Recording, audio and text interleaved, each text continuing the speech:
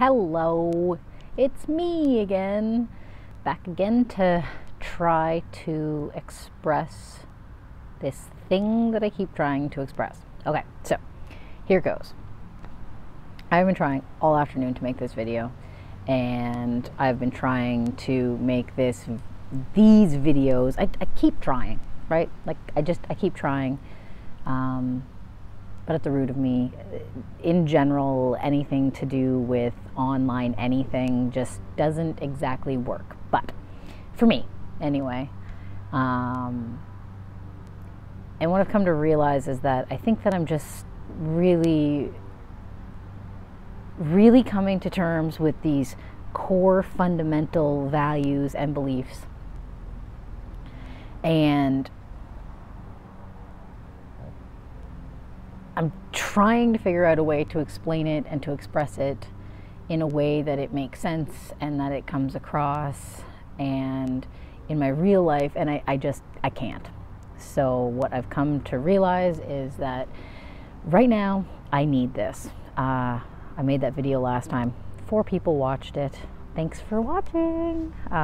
It probably didn't exactly say much, and I don't even really know how much this one's going to say, because I keep waffling and trying to, I have so much that I think and feel and sense and want to get out. And why I come here is because I feel really alone.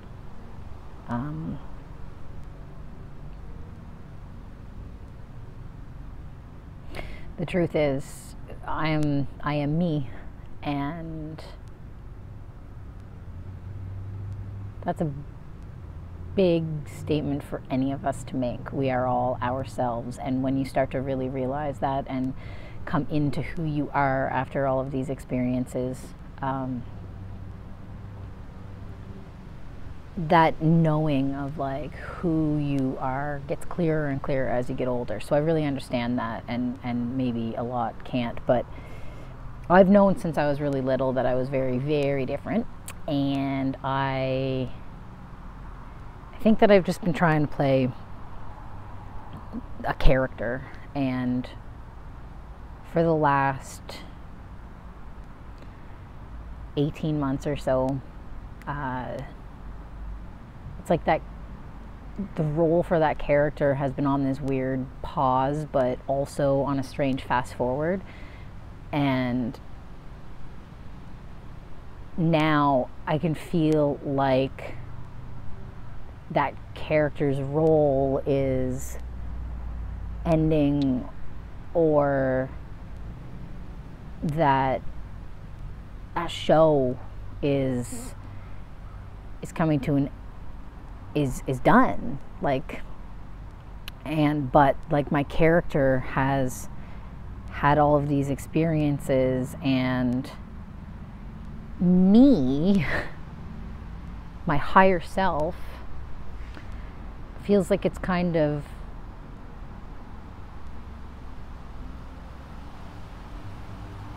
my higher self and my person self are starting to really come together. And I guess that's part of that energy of what's going on right now, is that union energy. And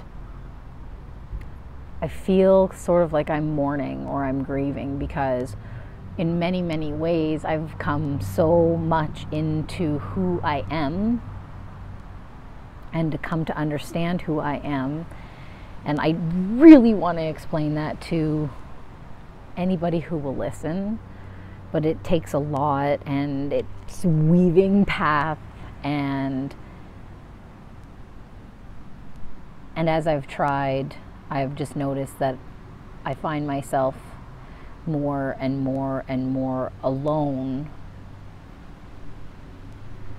because I don't resonate with the show anymore. And I'm grieving that, and I'm mourning that. But it's also taught me all of the lessons, and it's brought me to this point.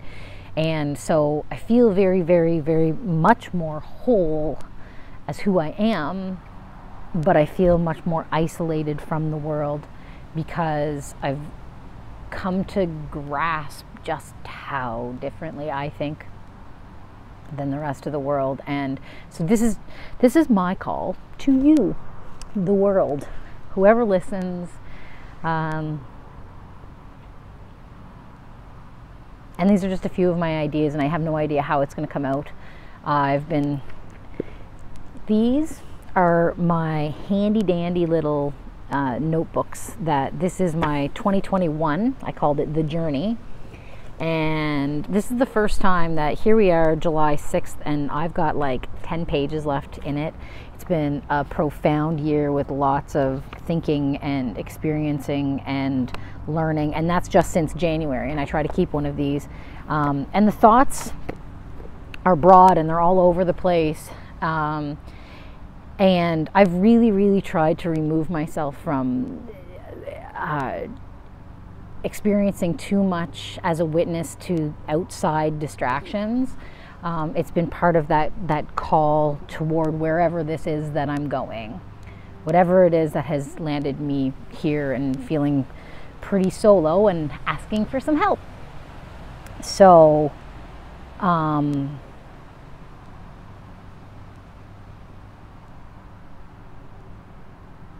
don't remember what I was saying.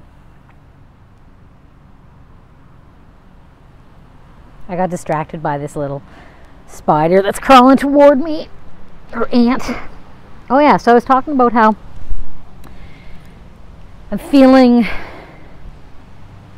the isolation. So my experience on this planet has been very much one of always trying to fit in and never quite feeling like I did. I make friends pretty easily, and in general people like me, and I like people, but I've always felt like there was something more going on, some bigger thing, and I've always been very observant. I pay attention to a lot that's going on. I do miss things, of course, but I find that I take in a lot, and that can be a lot too much sometimes. And then I have to filter that all through and figure out where I stand, and generally more often than not I try to take a higher perspective where, you know, I can see this side and I can see that side and all of the other sides, and I put it all together, and that's where I stay frozen. And I talked about that in the last video. But there are certain hard truths that have always rang true since I was very young, and one of those is I've had a very active, vibrant dream life where I had such vivid, profound experiences in my dreams that I've often thought that, like, either they were trying to show me something, prepare me for something. I had a wildly vivid imagination. I was broken. Or that, like, since I was little, I thought, what if I'm actually going to sleep in this world and I'm waking up in a whole different experience? But then in the last, well, when all of the virus stuff started, I started looking back at some journaling that I'd done. I started remembering dreams, and they pop in more vividly, and now, like, I just pop into them and they keep coming, and the dreams from like 20 years ago are coming back to me now, and things that happened in those are happening now. And so I'm seeing that some of that was in preparation. I'm sensitive, very sensitive, and I feel a lot, and I sense a lot, and I do things and I make decisions that to the outside world seem kind of either crazy or weird or out of the normal, and you know, I seem sad a lot, and I am, but I don't know how anybody can't be sad when you actually step back and look at the world and we start to really pay attention. And I've always been like this, and I've spent my life trying to put it under just to bury it and to put it away, and to not be so much that way, you know, being told not to be so sensitive and not to think so much. And I keep saying, like, it's not a matter of me being too sensitive or me thinking too much or me reading too much into things or me worrying too much. It's this unstoppable, unseeable force that sometimes can defy logic, but oftentimes takes in logic. But it's bigger than me, and it's just annoying. And over the years, I'm 41, so over the years I've made slow changes to the way that most people exist and the way that I exist. And mostly it was because I was compelled. Like, I didn't want to follow the crowd because I just I thought I never wanted to be a follower.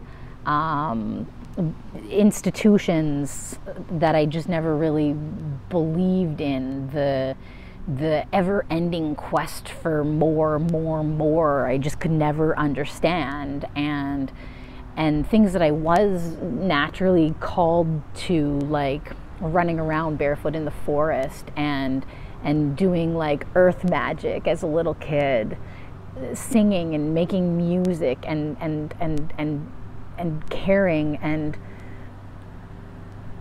observing and wanting to help and wanting to do something differently. Those are things that have always been in me. I'm sure I talked about it in another video, but like, I can remember being 8 years old and crying because they were cutting down trees and that the rainforest was being deforested, and I could feel it and it hurt me and I couldn't understand, and then I wanted to know more. And I started asking questions and I started wanting to know more. And as I've wanted to know more questions came up. I hear people talking about their awakening and when I awakened and when I awakened and when I went through my awakening, and I think to myself, like, how are you done already? How are you done already? Because I think that even, you know, the most awakened guru or light person or anybody out there, as long as they're still walking and talking, frig, even if they're like driving cars and caught up in capitalism, if they're still breathing this air, I think that they're still probably going through awakening, I think. Because the more there's so much. We can't know it all in this version of things. We can't. And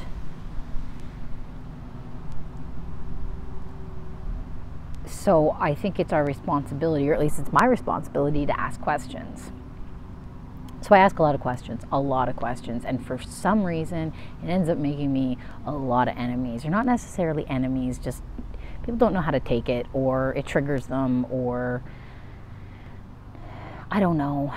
I just feel like I've gotten to a place where I'm very, very sure about what feels right and what doesn't feel right, and I try to go with what feels right and move away from what doesn't feel right, without judgment, just to listen to those feelings. And I try not to listen to the videos or read too much or do too much that is in any way of an influence outside of me, to just be able to feel and get senses of what's going on just through a meditative, quiet, grounding process. I spend a lot of time outside. I spend a lot of time barefoot.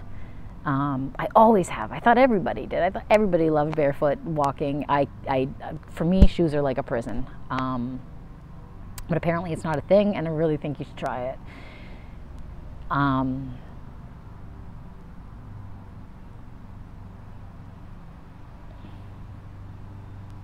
I ask a lot of questions and I observe a lot, and then I get to a sense, and I often write it down now because I want to be, I don't know why I still want validation, but I do. It's just maybe part of the human experience. I need validation. I need some sort of support or some sort of encouragement, or to not feel like I'm crazy because like I'm seeing or experiencing things this way. So then I go looking to see like, I'm feeling a stirring inside. I should go check the news and see if something's happening or if they're reporting something.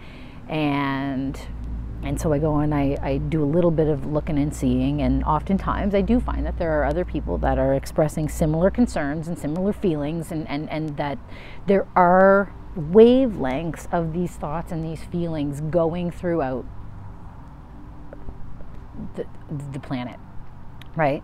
So I know I'm not alone, but here in this human experience right now, I'm feeling very alone. Very.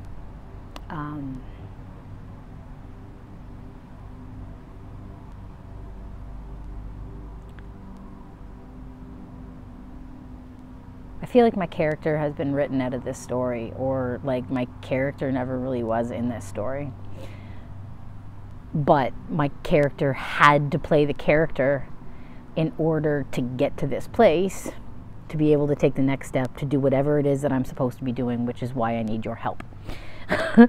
So the core of me and who I am is authentic. I do love and I do care, and I like, if I tell you I love you, I mean it. If you become my friend, it matters to me.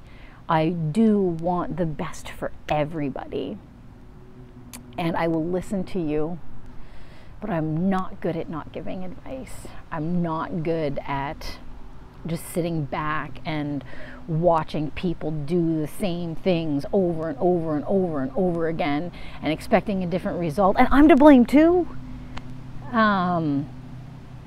Or expecting things to last or work out. Like, you maintain your vehicle, you maintain your teeth, you maintain, or you should try to maintain a healthy diet. You maintain the things that you don't want to fall apart. And I find that we just live in this world of distraction. So instead of actually maintaining the things that like really, really matter, we're distracting ourselves, and those things are falling apart and they are crumbling, and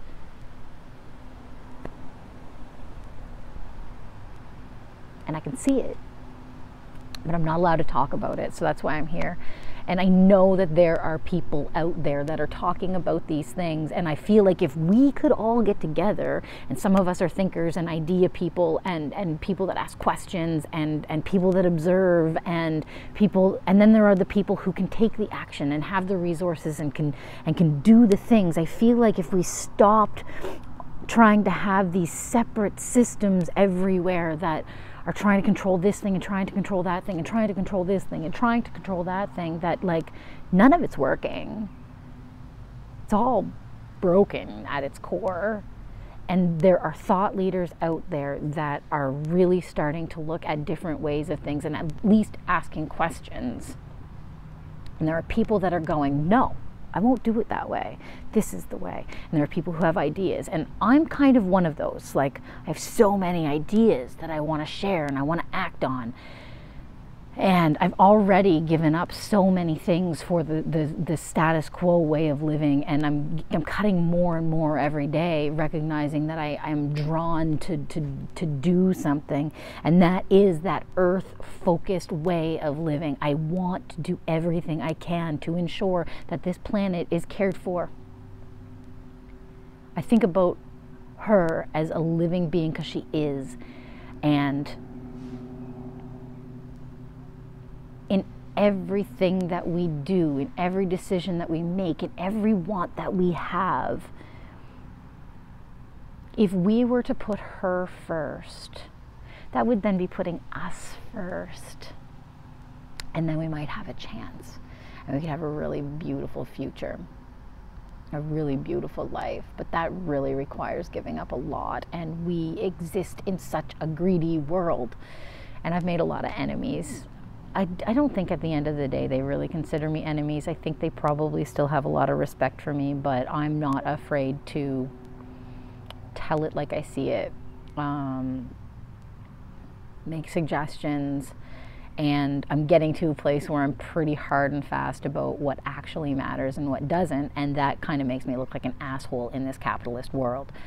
Fancy cars, giant houses, in exchange for homelessness and poverty, depleted soil erosion, ill health, extremes of poverty and riches, in the name of what? In the name of what? I am compelled to live my life in a way that it is in repentance almost to the things that we do, and I want some people to go on this journey with. I need some people to help, because I don't have the resources right now. I have the will, I have the ideas, I have the desire, the drive, the passion to do something different. I've been doing something different. I've given up my reliance on the outside world of government control as best I can. I don't ask from them, they don't give to me. I can't do the 9-to-5 thing because I'm not interested in continuing to contribute to other people getting rich while other people are starving. I'm trying to eliminate as many of as many personal possessions as possible in an attempt to be more minimal. I'm trying to get to the land to be able to regenerate her and spread that awareness. I feel deeply called to explore my indigenous roots. I don't know why, but I feel like there's some sort of magic that I can help with.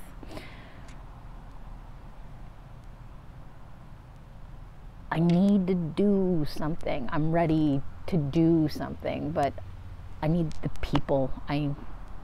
We need to be together doing this. So I'm in Nova Scotia, Canada, and I'm pretty much free agent with regards to being able to go forth and share ideas that are conducive to a new tomorrow. I'm willing to drop the constraints.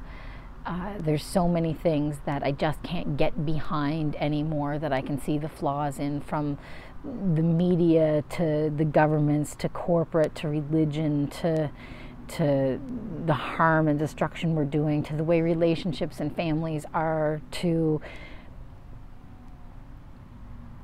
how we structure things, to the narratives, to the paradigms, to the virus and overcoming it, to natural versus advanced and technology related. I have so many things and feelings about all of these things, and I would love to have some people to brainstorm with, to build community with, to engage with, people that are not afraid to look at the cold, hard truth and realize how much we've got it wrong. I see people like Russell Brand asking questions, and then Rob Greenfield is really taking a lot of the approaches of grow gardens, not lawns, and there are people out there, regenerative agricultural people, who are showing that there is no reason for anybody to be starving. They are regenerating deserts and making them lush forests of food.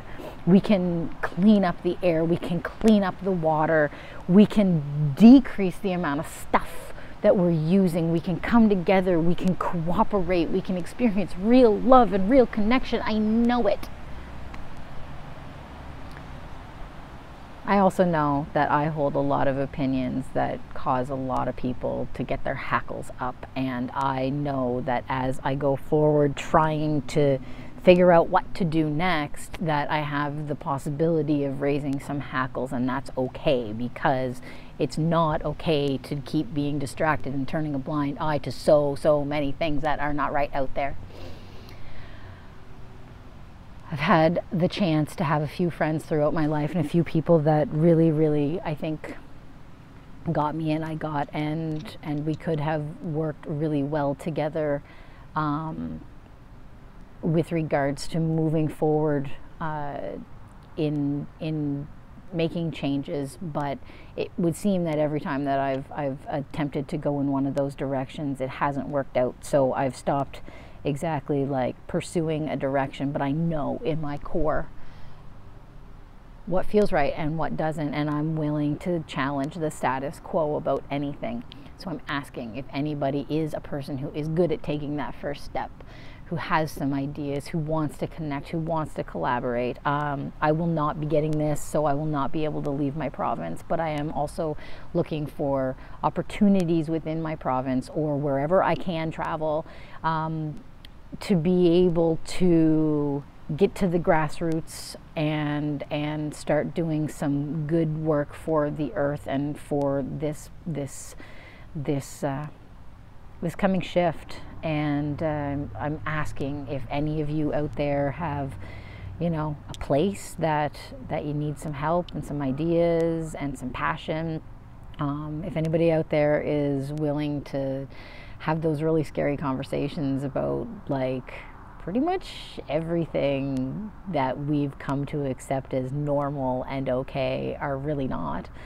I'd love to have those chats. I don't really think I actually got into the root of what it is that I believe, and here we are at almost 27 minutes, other than I go with these feelings that I have, and at the end of the day, all I want is for there to be a future, and I believe that we are here to be in service of humanity. But in order to be in service of humanity, we have to serve the earth first.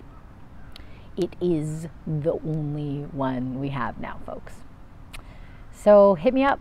I don't do social media anymore. That's one of the things that I have given up. So you can email me at jennylyn2222@gmail.com or comment below, and maybe we can do something. I'm not gonna go try to rely on the government. I'm not gonna go back to the 9 to 5. I am not interested in seeking therapy to find ways to distract myself from there's really a lot of shit out there, and we need to start doing something and not being distracted and drugged from it. I am not interested in keeping on pretending that anything that's happening outside my own world of control is more important than what's happening outside my little world of control. And right now, my world of control is me, and I am trying to be a sovereign human being in a world that we are under so much control, and I'm asking, ironically enough, for help in being sovereign. In order for us to really truly be sovereign as a collective, we need to gain our sovereignty from those narratives and algorithms that have us under their control. And now is the time to act. But I'm paralyzed right now. I don't have the money. I don't have the means to take action myself. But if you are working on the means to take action, or you know somebody who can hook a sister up so I can at least get my feet on and hands in the ground and begin giving back and doing some healing work for this one and only planet, I'm your girl. I really am. I will work hard. I will help with ideas. I will talk for ever. I really, really need people to talk to and engage to about these crazy ideas. I'm not a conspiracy theorist because I don't follow rabbit holes. I come up with ideas, I get thoughts, I write them down, then I go looking and I'm like, oh, other people are feeling this. So I know I'm not alone. So it's you guys that I'm reaching out to, that I'm looking for. And yeah, I hope this gets to somebody, and I hope that somehow, I'm not an asshole, I'm really not, but like, there's so many shitty things out there and I just can't get behind most of it. And I feel like to do anything less than follow those core beliefs of earth-based, love-based, connected-based thinking is all that matters to me. So connect with me. Thanks.